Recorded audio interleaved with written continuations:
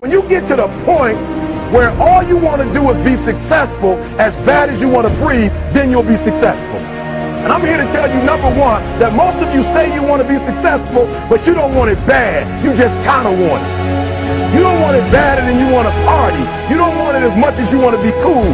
Most of you don't want success as much as you want to sleep. Some of you love sleep more than you love success. And I'm here to tell you today, if you're going to be successful, you got to be willing to give up sleep. So you say you want it as bad as you want to breathe. Then it's showtime. It's examination time. It's time to get tested, to test your will, your endurance. It's time to test your heart, to test your limits. But I'm exactly where I wanted to be because I realized I got to commit my very being to this thing. I gotta breathe it, I gotta eat it, I gotta sleep it. And until you get there, you'll never be successful in life. But once you get there, I guarantee you, the world is yours. So work hard and you can have whatever it is you want.